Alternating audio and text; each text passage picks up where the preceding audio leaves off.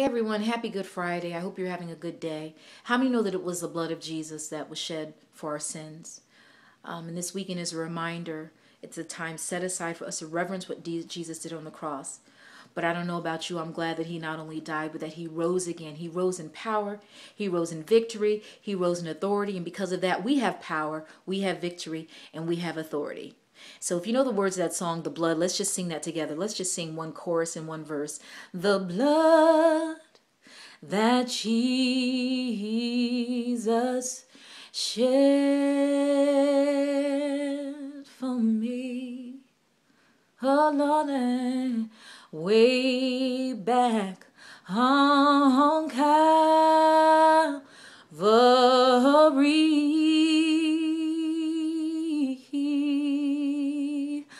Oh, the blood that gives me strength, oh yes it does, from day to day. It will never lose its power. Oh yes it won't. And it reaches to the highest mountain, and it flows to the lowest valley. Oh yes, oh your blood that gives me strength from day to day. It will never lose its power. Hallelujah. Thank you, Jesus. And I thank you for the blood. Yes, I thank you for the blood. I thank you for what you did on Calvary. I thank you for the blood.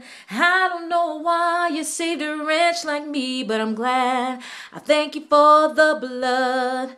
I give you praise. I thank you for the blood.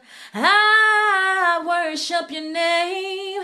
I thank you for the blood. I don't know why. I don't know why you did what you did for me, but I thank you for the blood.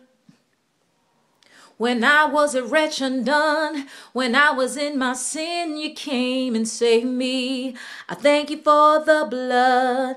Can nobody else do what you did? I thank you for the blood. There's nobody like you, yeah, yeah, yeah. I thank you for the blood. I thank you for the blood, because it will never lose its power. Happy Resurrection Weekend. God bless you.